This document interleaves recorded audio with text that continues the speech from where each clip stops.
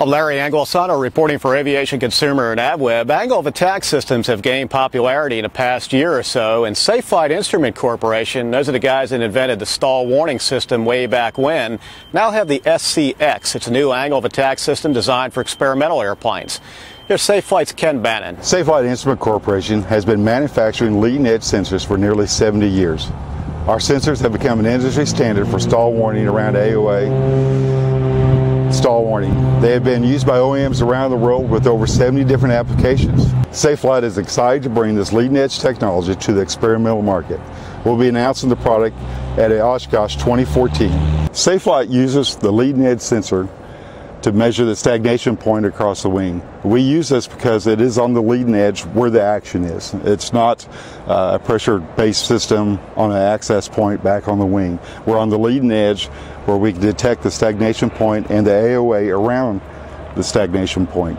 The sensor provides a very accurate AoA signal to the computer indexer, no matter the weight of the aircraft, CG, density, altitude, or slip condition. The indexer provides a clear visual and audio output to the pilot.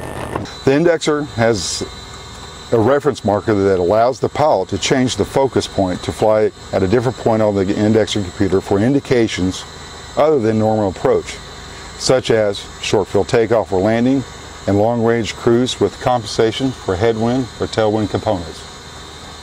We're in cruise level flight here in the Safe Flight Cessna 172. Now, Ken, how is this system helpful other than in a on-speed landing configuration?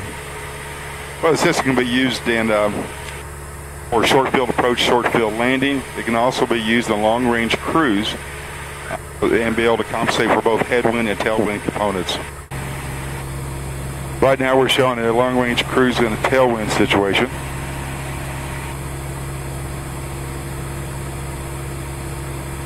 Represented by the 4 LEDs. This will give you your maximum distance with the tailwind. Right now we're set up for a long-range cruise with our LED and our focal point referencing the 20-knot headwind.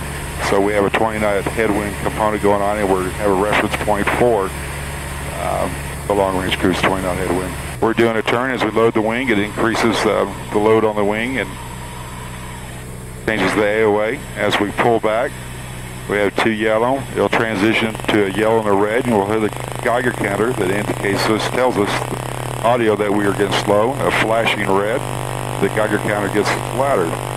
We'll unload, we'll roll out, unload the wing, and we'll see the AO indication come up. We're showing on speed.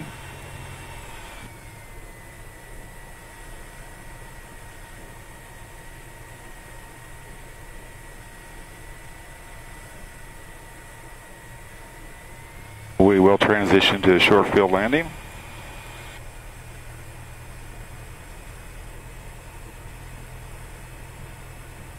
And when we land, we'll show no float. We'll have no float. We're slowing now.